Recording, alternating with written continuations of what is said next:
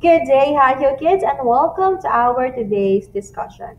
So before we continue with our topic for today, let us have a recall first about singular and plural nouns. When we say singular, it means only one, and when we say plural, it means two or more.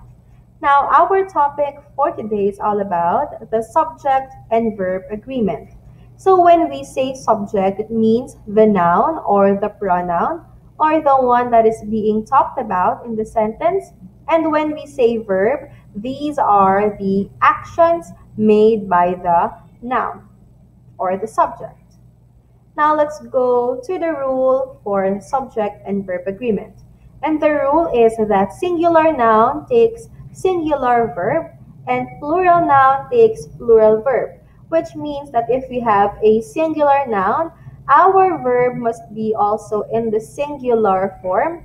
And whenever we have a plural noun, our verb must also be in the plural form. So let's have some examples. Okay, how do you form singular verbs? And you are going to form singular verbs by adding s or es at the end, and you can also use the linking verb is.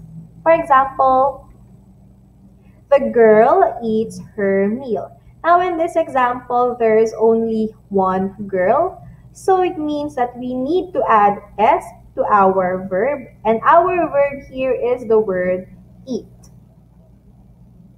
So here, a singular noun or subject takes the singular verb. Next example, that lady is pretty. Now for this one, we only have one lady. So this one is a singular subject. And if we have a singular subject, we must also have a singular verb. And for this one, we are going to use the linking verb is. Again, a singular subject must have a singular verb. Now, how do you form the plural verb? That's very simple. You just need to use the base form of the verb, which means that you are not going to change or you are not going to add anything to the base verb. And also, instead of is, you can use the word are. For example, the girls eat their meal. Now, for the girls, it can be two or more. So this one is now plural, and the word eat will remain in its base form. Again, a plural subject must take the plural verb. Another example, those ladies are pretty. Again, ladies are now plural, so our subject must be, or the verb must be, plural. Now, there are some points that you need to remember in this topic, and that is, the verb must always agree with the subject, which means that if we have a singular subject, we must also have a singular verb, same as with the plural.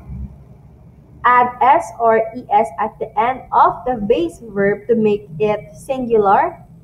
And if you want to make a plural verb, just don't change anything. Now for you to try this topic, I have here the Kahoot pin, and kindly go to kahoot.com. And with that, I will now say goodbye. Goodbye, hi ho kids!